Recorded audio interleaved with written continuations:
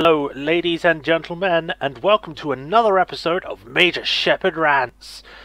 In this episode, we shall be ranting and raving, or just talking about, the technological differences or comparisons of Star Trek and Star Wars, and which is superior, the same, just didn't really have a talk about it.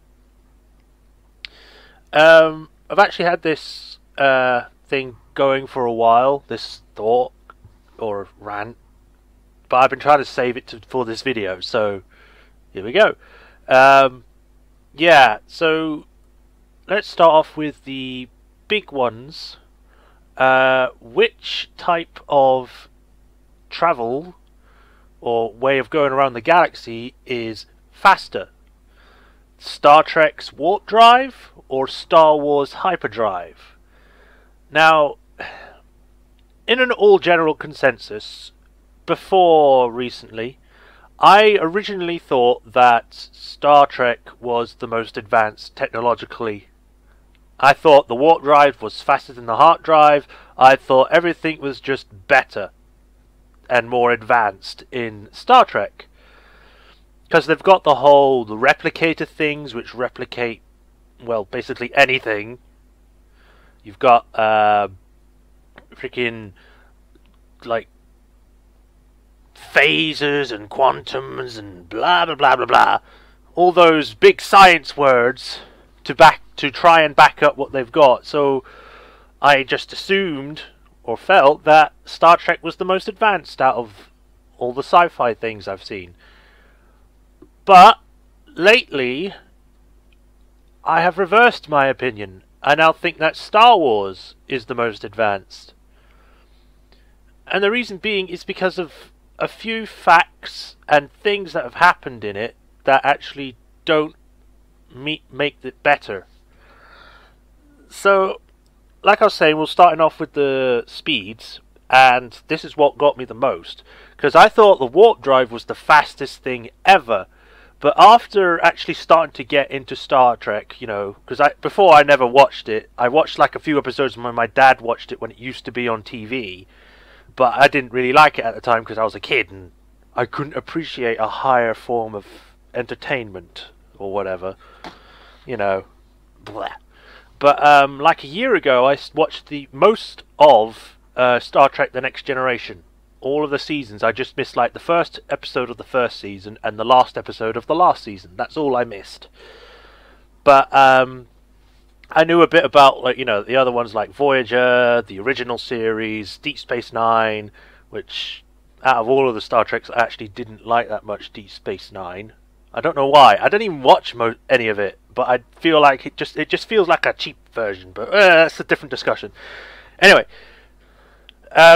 as I said, I thought the warp drive was the fastest thing because it was like, oh, it's real time. It's got science that backs it up, and everything that's been invented in Star Trek got invented in real life.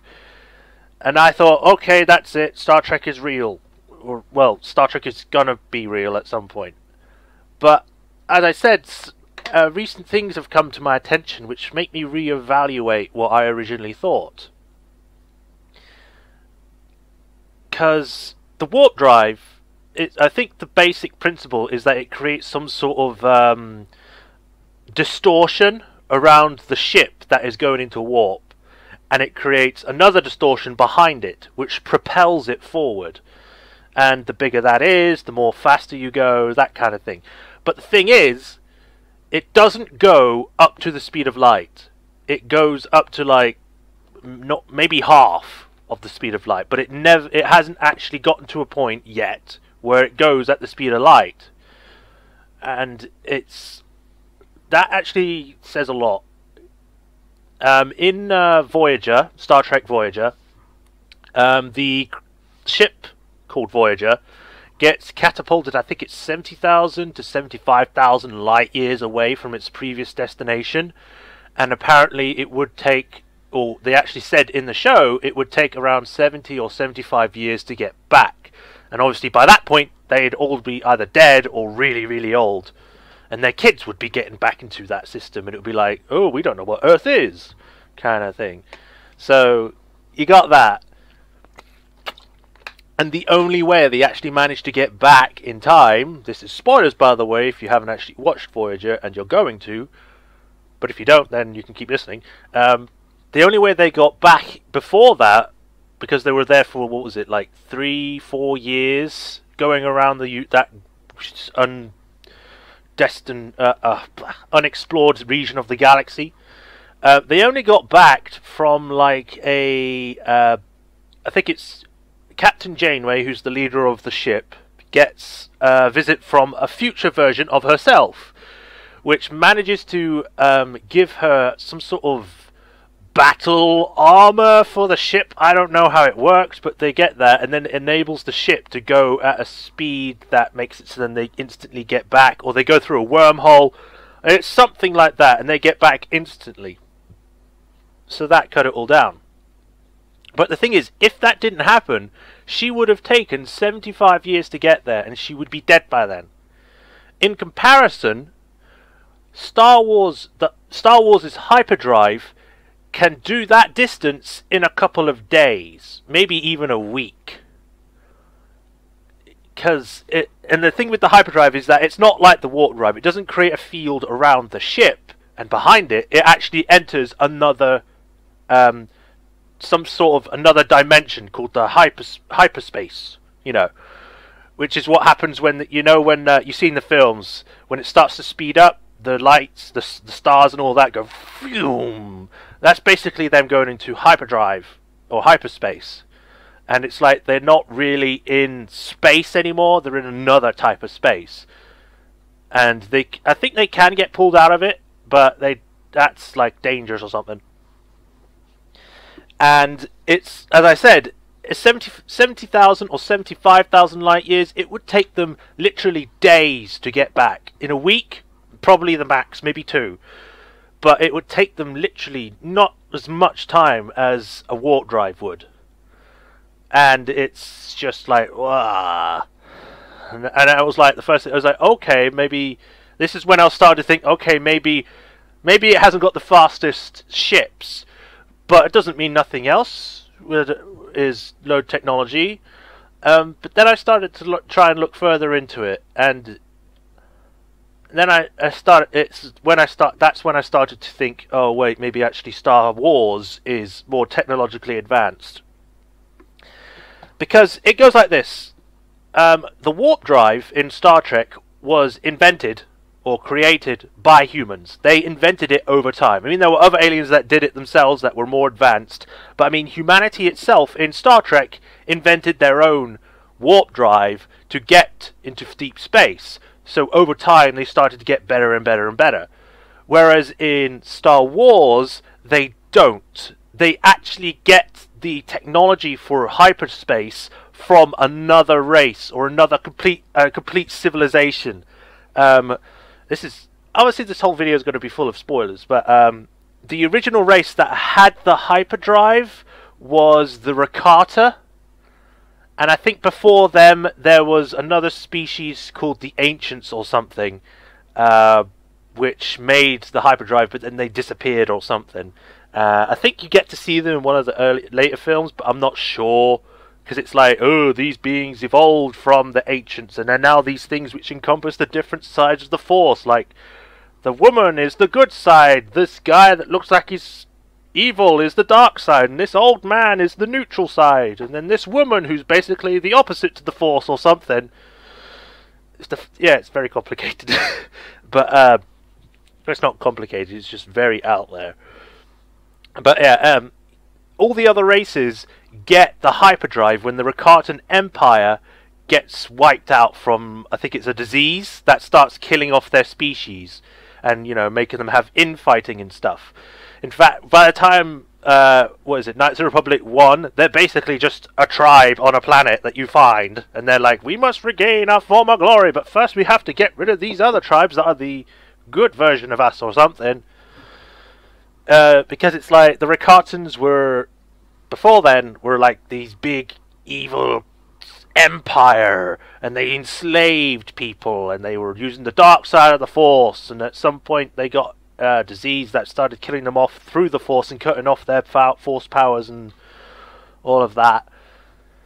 And when they fell, they left behind all of that technology, which then the natives of the planets that had that technology developed into their own versions of the hyperdrive. So basically, they got the hyperdrives they have isn't theirs. They just reverse engineered it for their own use. And in my opinion, if that didn't actually happen, and the different races were set up in a way where they would start to get technically advanced every few centuries, or natural development over time, they would have gone basic ships, what we've got now, the warp drive, and then hyperdrive. Because the warp drive is the slower one, but it still goes pretty damn fast compared to current ships, like we've got now. They can still go across galaxies, it just takes a very long time. And I think the hyperdrive would be the evolution of the warp drive, because it's using different principles, it goes places a lot faster, and it's like very, a lot more efficient. I mean, I think it uses different types of fuel. Like the warp core uses like dilithium crystals and proton beams and stuff like that, and I think the Romulans use like some sort of black hole that's on the verge of collapse, but they keep it at the verge so then they can keep using the energy without destroying the ship. Obviously, if the ship blows up, then that's bad, because it kind of implodes on itself.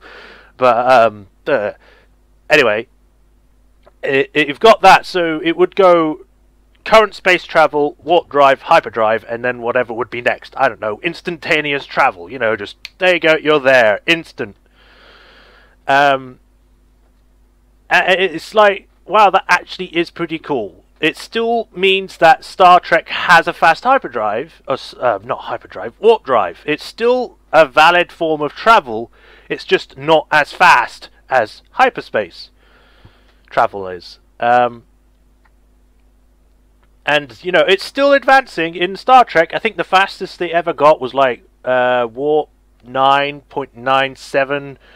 I'm not very good at maths, but apparently that's like maybe a half, maybe a bit less than the speed of light. And then they got like the theory of warp theories and stuff, where it's like you can go to 24.9, which is nearly the speed of light, just a bit short.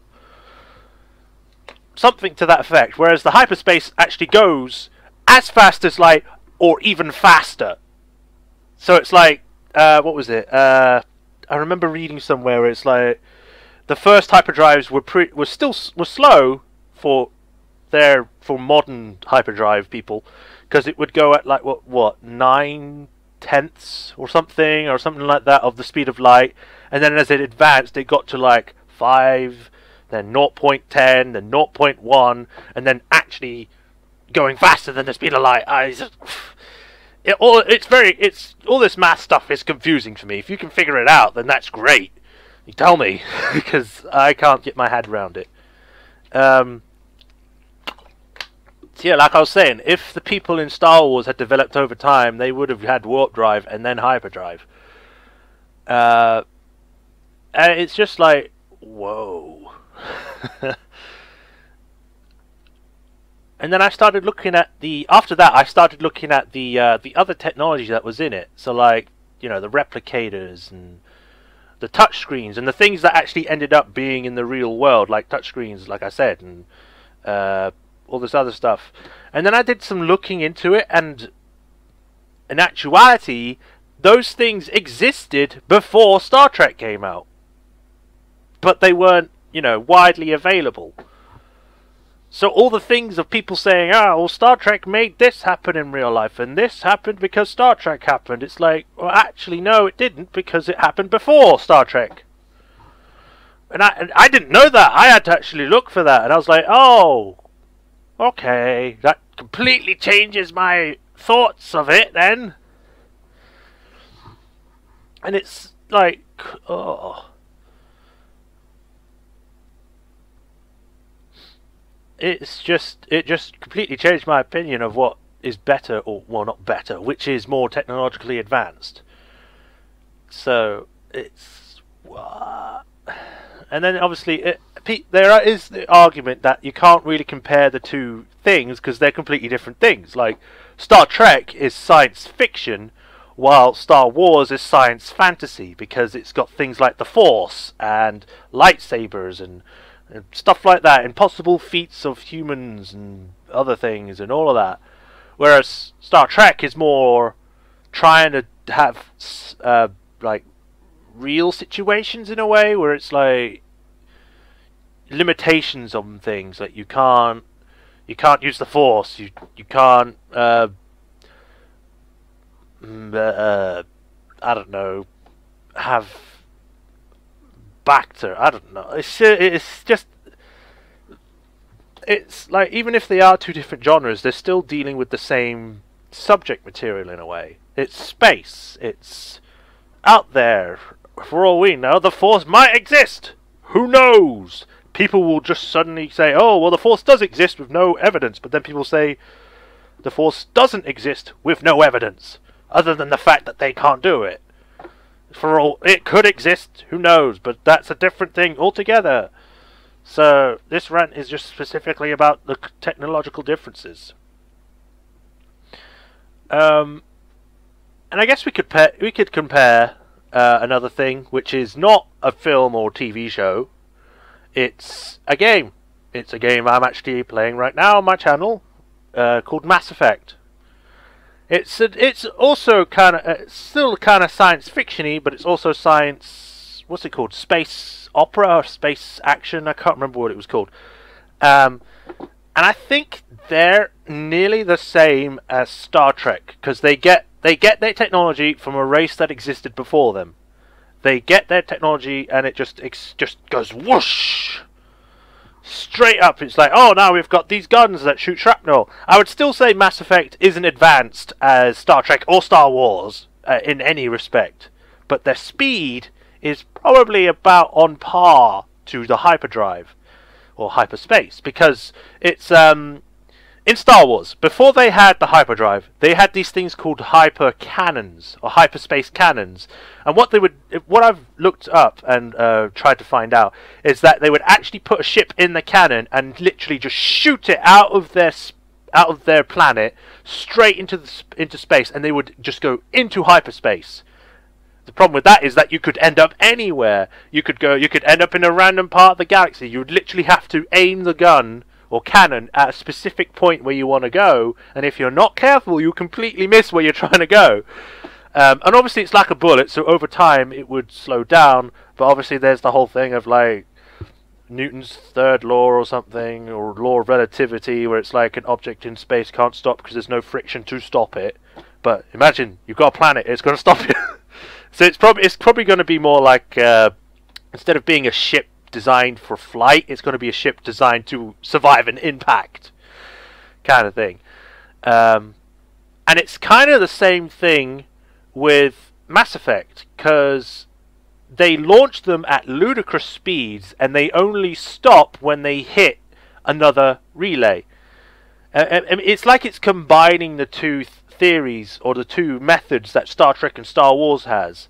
Because I think in Mass Effect it creates a field which is a Mass Effect field, which completely either lowers the mass of the item that's being launched, or completely removes it, and then it just keeps going. And then the other side, the other relay, would then add it all back, so then they would just, you know, come to a complete stop, or whatever, slow down to their original speed. So it's kind of like they combine the two things together, which I think is cool.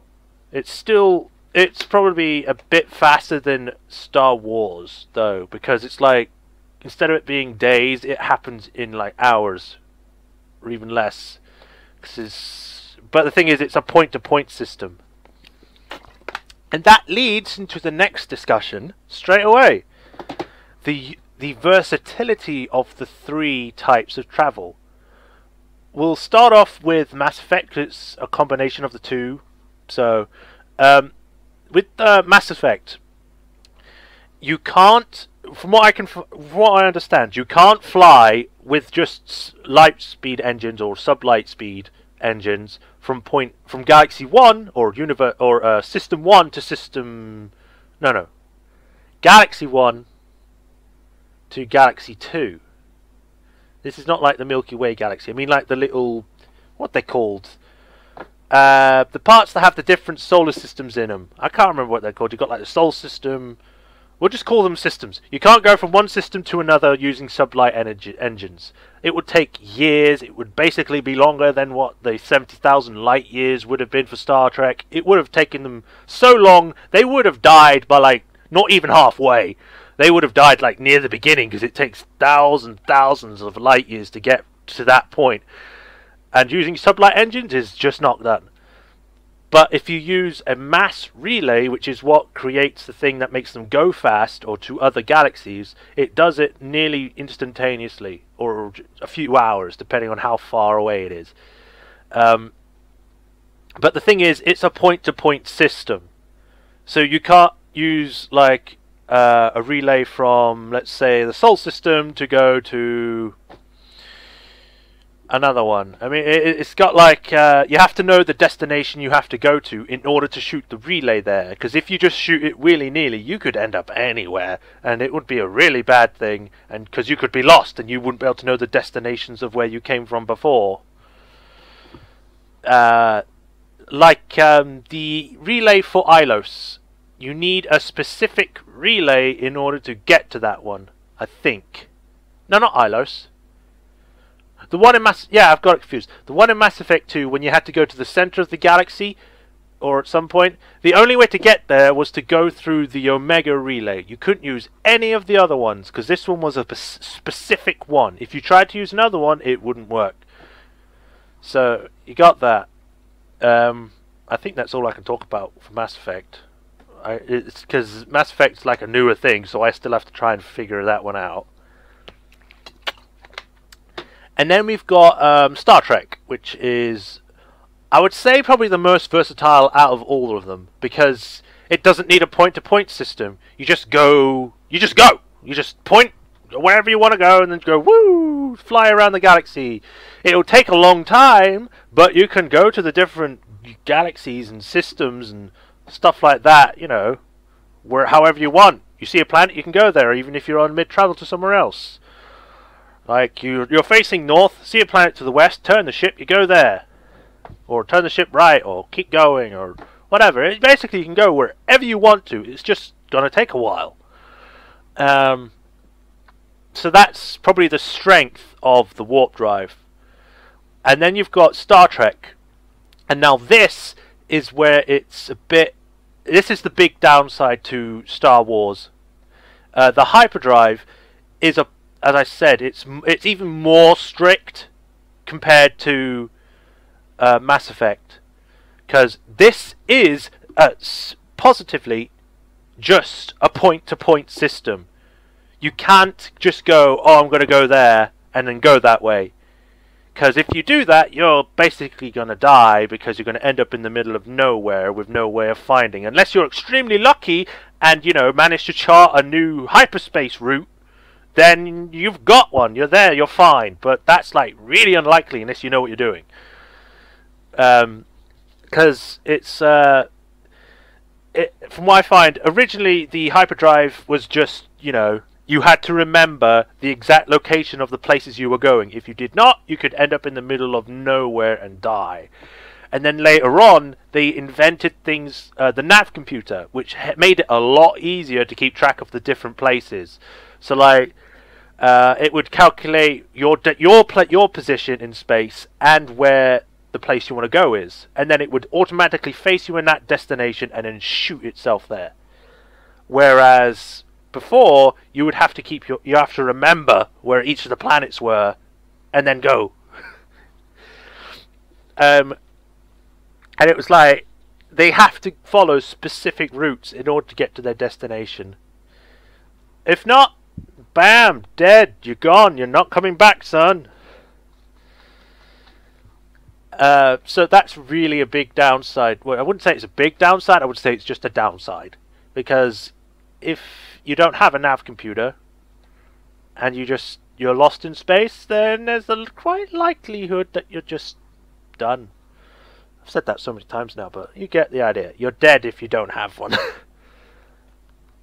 And yeah, you just there have been people that have actually gone around in their ships in Star Wars just to find new routes, you know, and that's a normal thing. But the thing is, you have to have a lot of safety precautions in order to do that, otherwise you will just die. So they probably like tell people where they're going, how they got back, you know, like a what are they called, space beacon.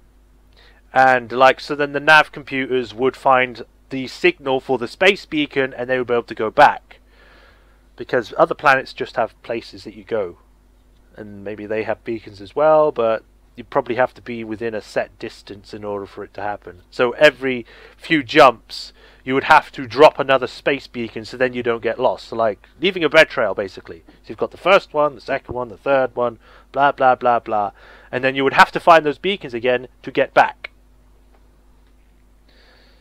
But yeah, you got that. And that's the ships. That's the main thing that I found that actually changed my opinion of the whole thing. Or I actually now think Star Wars is the more technologically advanced compared to Star Trek. Even if Star Trek has a versatile way of traveling around the galaxy, sort of quickly, the Star Wars has ones that are nearly like in hours or days, depending on destinations. And it just completely changed my opinion. And you've even got freaking lightsabers. I already loved Star Wars. You know, if Star Wars was and is my favorite, you know, space genre thingy that's become a big thing, and I'm sure a lot of people are like that as well. But that doesn't mean I don't like Star Trek. I like Star Trek. I think it's fun. I think it's cool. It's like, oh, these things are really cool. What if at some point we invent this and blah blah blah blah. And you know, there's people that have actually, the scientists that have actually tried to think, that have actually come up with like mathematical equations that allow people to go into warp 1 or something. And that's just insane. It's like, ugh. Imagine at some point we would actually might be able to get this. I mean, it might take us years or thousands of years, maybe even more, to even get warp 0.5 rather than 1. But we could achieve it. We could achieve the hyperdrive. Who knows? We could achieve so many things. We might end up having a third arm growing out of our ass by that point. Who knows? Because apparently people are still evolving, and even though we've been the same for quite a long time, I don't know how we're still evolving. I think it's more of a brain thing than anything else, which doesn't really mean much to me because my brain dumb. But yeah, I mean, I could talk about like lightsabers, but that's a different thing. Cause lightsabers, because you can't really have a comparison for Star Trek, because Star Trek doesn't have things like that. They have normal swords, and maybe like maybe plasma cutter thingies, but they don't have freaking lightsabers or anything to an equivalent of that. In fact, because it's like, I think the only thing that you could compare it to would be phasers. Those handheld things that they shoot in like guns, but they look weird. Because it's like, they both use a form of energy to attack things. But the thing is, a phaser can only do so much. It can heat things up, it can cut through things, but it can only cut through things like if they reach a specific range. Specific, not Pacific. So like a phaser is like using a wavelength. So it's like using the electromagnetic spectrum to cut through things and shoot, because it's a type of energy. Whereas a lightsaber just cuts through anything other than specific types of metal, like cortosis or something like that, or Mandalorian iron. Those kind of things it can't cut through. It can defend against them, which is good, but it can't cut through them. Whereas a phaser is even less than that, because it has to cut through. It can cut through specific things. It can't cut through everything like a lightsaber nearly can.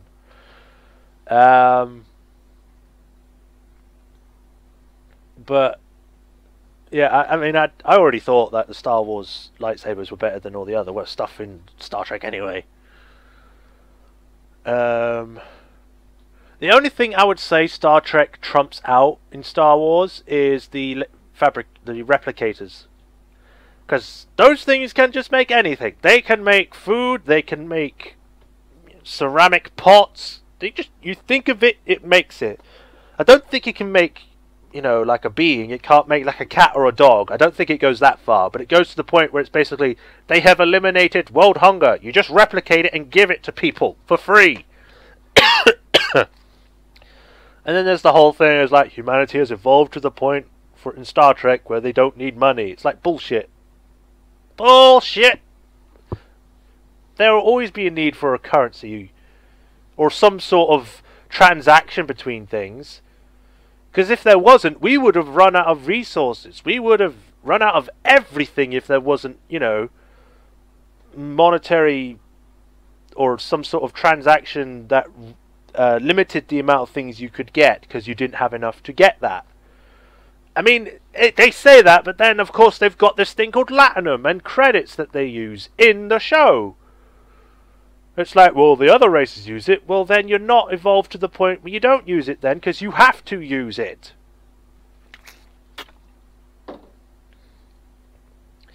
And then you compare it to Star Wars, they still have credits. It's fine. It's money. But then again, it's like, it's again, because it's done by two different people. Star Trek is done by, or was done by, Gene Roddenberry, who is dead now because he died during or just after season 1 of The Next Generation.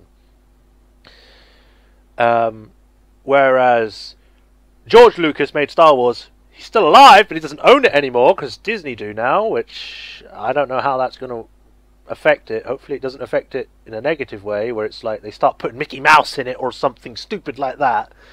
They probably won't, but they'll probably do something where it's more like, it's more for kids now. It's like Star Wars has always been about kids. It's like, no, it's not. It's never been about kids. That was what was wrong with the 3 prequels. It made it too kid-centric, when the previous ones were not. That's going to be a separate rant video, probably. But, yeah, what was I talking about? Oh yeah, replicators. Because replicators, Star Trek gets replicators, Star Wars does not. It's still using, like crops and stuff.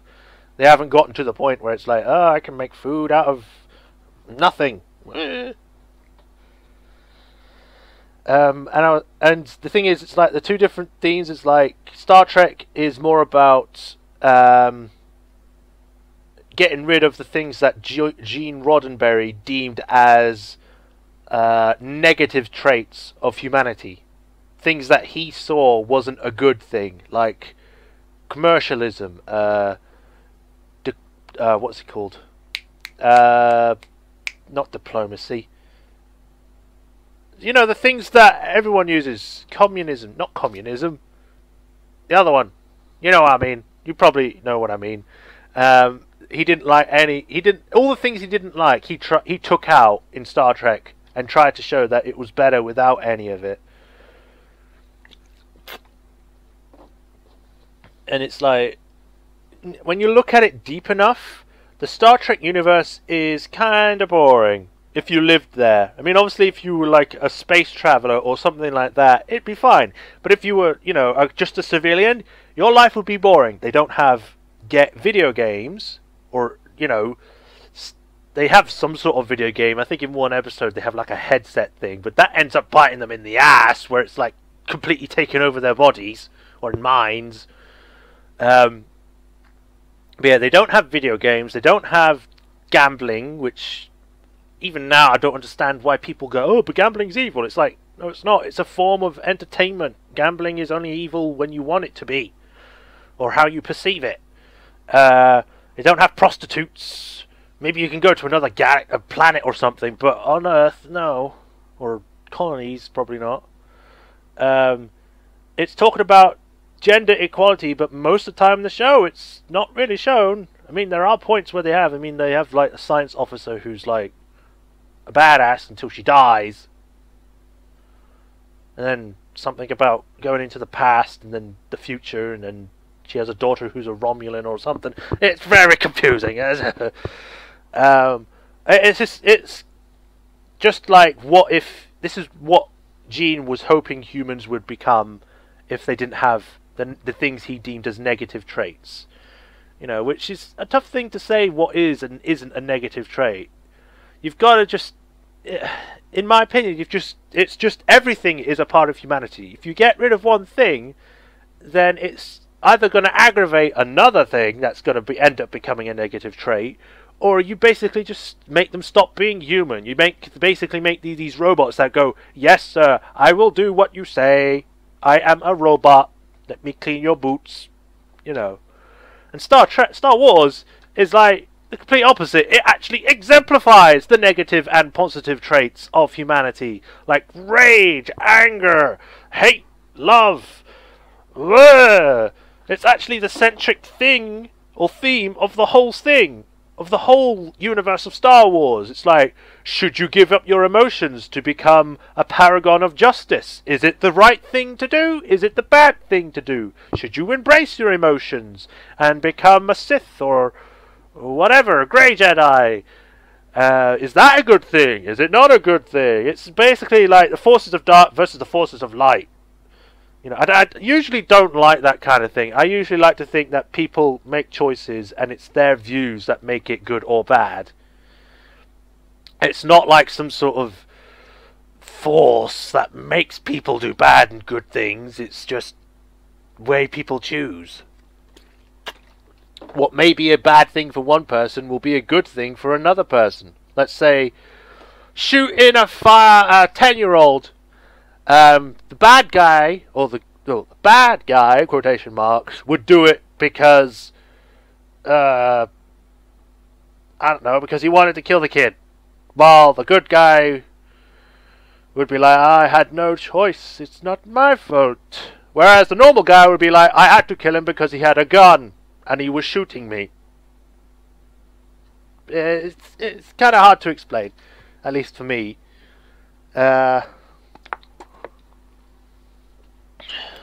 So, yeah, I guess I should finish this video before it ends up coming into like just talks of nothing, where I just basically waffle on and on about something completely different. Because I think I've talked about most the important thing I wanted to talk about, which was this different drives. But hopefully it's understandable. You guys can understand what I'm saying rather than me talking extremely fast. I hope I haven't actually been. I feel like I've been talking normally, but hopefully you guys will understand what I've been saying. You can see my points and my thought process. Blah, blah. So yeah, I hope you guys enjoyed this episode. I'm thinking about doing a Majorshepard rant every Saturday, so because it's a free time. Usually I take the weekends off, but it's a rant video, and even when I'm not recording I rant sometimes to myself, which sounds insane, but I'm doing it right now. I mean, I'm ranting to you guys who I can't actually talk to right now because this is a recorded one. You'd only be able to hear what I'm saying after I've posted it up. So yeah, as I was saying, I'm thinking about making this video, or one of these, a Majorshepard Rants video every Saturday. It doesn't mean I'll stick to that. There'll be times when I might not be in the mood to do a rant, or I haven't got a topic to talk about or rant about. But maybe I could do a thing where I take your guys' ideas, like you put a thing in the comments, it's like, rant about this next, or talk about this next, and then I'll think about it, say yes or no, or actually just do the video. I've still got, I think, 2 or 3 more things I want to talk about, but I have to do them before I end up losing what I was going to talk about. But yeah, this has been Majorshepard, and thank you for watching this episode of Majorshepard Rants. I'll see you next time, guys, where I shall talk about whatever I think of. So until then, this has been Majorshepard, and I'll see you next time, guys. Bye-bye.